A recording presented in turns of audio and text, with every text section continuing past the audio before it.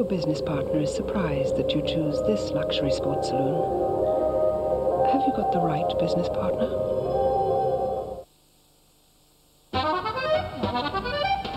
I'm on my way to Paris for the weekend. It's only about 3 hours away by Eurostar. Of course, I could have gone to the country for the weekend. But I had to decide. Would I rather have lunch in Paris or lunch by the motorway? Lunch in Paris or lunch by the motorway? Lunch in Paris? By the motorway? Paris? Motorway. Go for lunch in Paris or Brussels from only £59 return.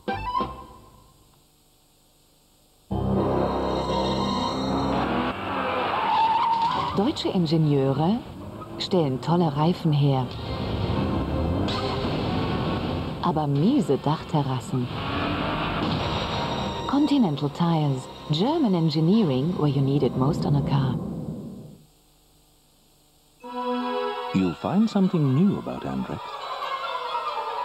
We've put even more soft fibers into every sheet, so you can really feel the difference. And to prove it, here's an expert to express how she feels. Just how much softer was that? Feel for yourself. The softest Andrex ever, now with more than ever before. If you're 25, I probably look just like another boring businessman. You'd be wrong. I'm your guardian angel. 30 years from now, you could be living off a boat with a little help from me. Or running that little cheese shop in the Cotswolds. Or writing the novel. Or being the next capability Brown. Or simply not catching the 832. I'm Peter Davis, head of Prudential. And whether it's with pensions, savings, investments or mortgages, I can help you change your life. Peter Davis, the man from the Pru. Yesterday's shepherd's pie's still there, because it isn't always removed by some traditional detergents. But now there's new Finish double-action tablets, a unique 2-layer tablet for superior cleaning. The blue layer penetrates and softens tough, dried-on food, so the white layer can clean to a brilliant shine. The results? See for yourself. Double-action Finish. Now in a new, bigger value pack. Any luxury car will make a statement about you. But why settle for a cliché?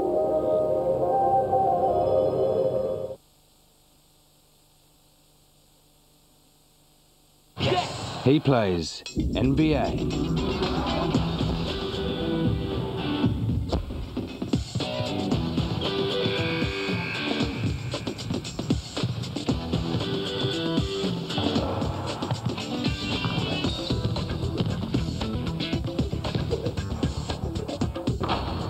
Yes. He'll be watching NBA Raw, Mondays at 11 on 4.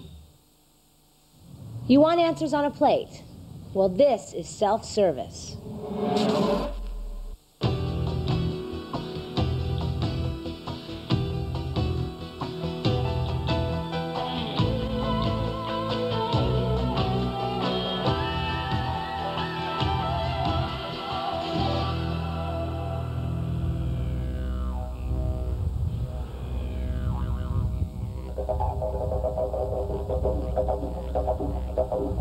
There are many ways to see the Outback from Alice.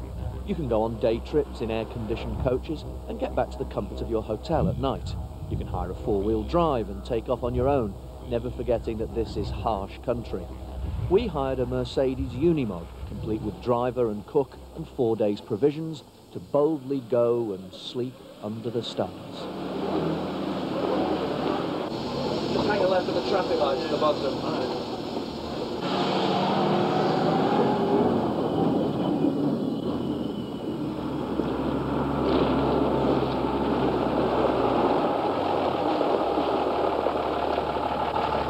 So are we just sleeping out?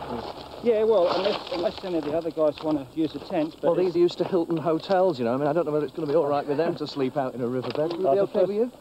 Yeah? Okay. First time for everything. He's nodded for us. Fine. Well, that's all right. So otherwise we'd have to take flatter ground, you know, with a bit of grass around. Well, it is a bit lumpy. I mean... Well, it's a riverbed, mate. It's a riverbed.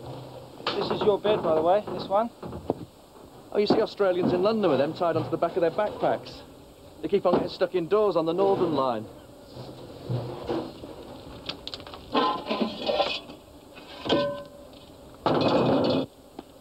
It's fish and potatoes and corn and broccoli and fruit flan, is what we're having. Bob, you said the flies would be gone by now. No, I said after sunset. The sun has to set, and it hasn't yet because it's still... Well, you can see it just going down over there. If you drove into Alice Springs and no one had warned you and you just drove down the street, you'd think everyone was crazy, because respectable-looking people walk along the street and go... So any old wood will do for coals, but this is just for the... There's wild animals out there. You could wander and I could make sure no one nicks the fire. Oh, all right. You got a good job, innit? It's a swag, is it? Yeah. It's a sort of mobile bed or something? Yeah, it's exactly what it is, a mobile bed. Do the snakes get in them? Not that I'm worried about them, obviously. The thing about being out here, the thing that's impossible to convey is like the hugeness of the sky and the tranquility of the place. I mean, the only thing that's actually disturbing the tranquility... That's a great moth. What the bloody hell was that on my... Was it? Yeah, it didn't bother me, though. I think that's far enough, isn't it? No, maybe not. It won't do anything. Oh, his friends are coming now. God, it's happy hour for moths.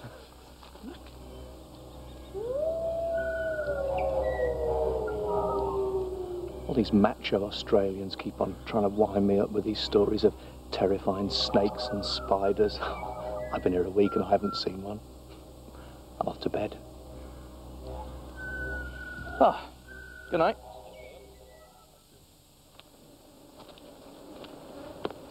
Well, you have to get up at 6 in the morning because that's the way the flies like it. Now, last night, I naively thought when the generator went off, we were going to have a nice sort of peaceful evening under the stars. Not so. The generator was rapidly superseded by some Olympic quality snoring. Nobody's owning up, but the clever money's on the director. Anyway, go on. Let me show you around the place. Kitchen. Utility room. Living room! Toilet with designer toilet roll holder. And bathroom.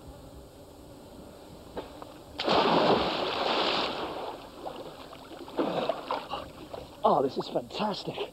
How deep is it here, Bob? Oh, it's about 100 feet in the middle. Is it really? Yeah.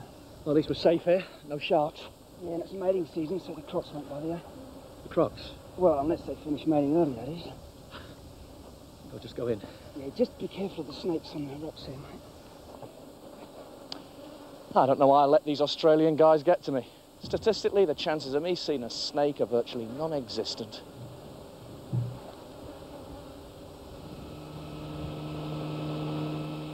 Apart from beating us at cricket, there's nothing the Australians love more than tormenting the ponds with tales of spiders and snakes. They'll tell you that under every toilet seat lurks some unspeakable terror, waiting to impale itself on flesh that has never seen the sun.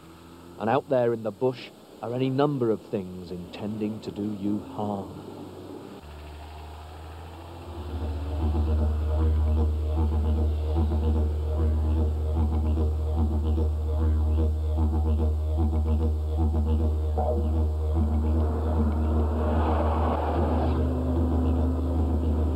Travelling in the Northern Territory makes you realise how vast this country is. We've been driving all day and this is the only car we've passed.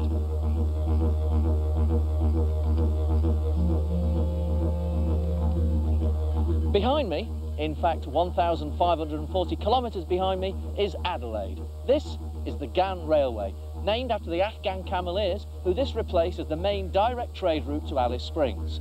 At the moment, only one train a week runs on this track. So, if you're looking for a leisurely way to pass your retirement years, train spotting in the Northern Territory could be for you.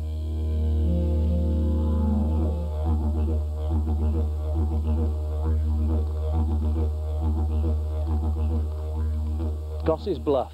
That's where we're spending tonight. Only trouble is, it's 2 hours drive away. It's 110 degrees in the shade, only there isn't any. It's at times like this I wish I could fly. 130 million years ago, a comet struck Earth here with tremendous force, making a crater 5 kilometres in diameter. The Aboriginal word for this place means sun, walk, fire, devil, rock. There's just one well-concealed way in. This is Goss's Bluff.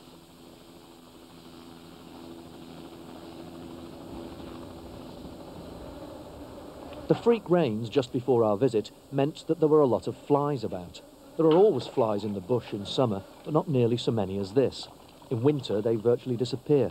They don't bite, but they can be a bit of a nuisance.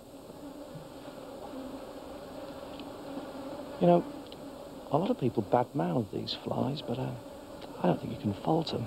I mean, they're friendly little chaps, aren't they? Is that really what it's for? Yeah. And it's been here all this time? Yeah. Why didn't you tell me? Just think you want to look stupid on the telly. Give it here, I'm going to put it on. Look, I know it may not be much as a fashion statement, but who cares? There's no flies on me. Come on, Bob, let's go for a nature ramble. We hadn't intended this to be a safari, but we saw emus and kangaroos, wild horses and eagles, and some smaller stuff, but not that small. Now, you might think that Parentes sounds like a coffee bar in Melbourne, but in fact it's the name given to these gigantic lizards known as Varanus gigantus, and we've just seen one in the bush over there. Bob's gone to have a look at it, but he's told me that they bite, so I'm staying here behind this tree. It's a nice tree, isn't it? It's got leaves, wooden bits that are known as branches in the business, and it doesn't bite, which is a big plus as far as I'm concerned. Bob and I have spent the last week exploring places like this, and these places are so remote and so beautiful that each time you come somewhere like this you feel you must be the first people to have been here. But of course we're not. I mean, the indigenous people were here 40,000 years before the Europeans, and there's evidence of it everywhere. We just wandered in here this morning to film in the canyon, and then here on these rocks are carvings everywhere. You won't find them marked in any guidebook. In fact, this place wasn't even marked on our map. Interested in water sports? Here's a short guide to the rivers of the Northern Territory. This is the Davenport River. This is Rundle's Creek. And this is the Todd River, where it gushes through Alice Springs.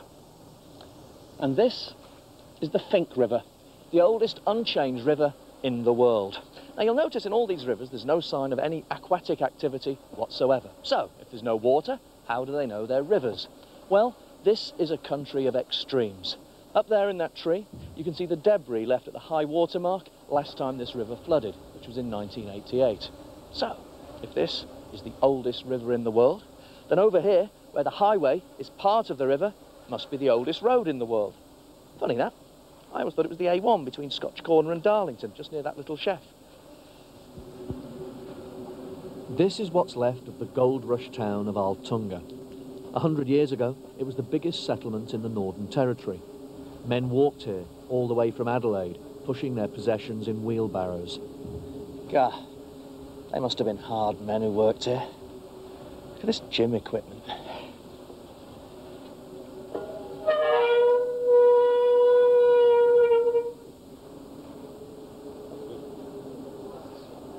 I found this quotation in the songlines by Bruce Chatwin. One of the few moments of happiness a man knows in Australia is that moment of meeting the eyes of another man over the tops of 2 beer glasses. And it's true. One of the great pleasures of Australia is its bars. But an even greater pleasure is its people. It's just a pity sometimes that there aren't more of them about.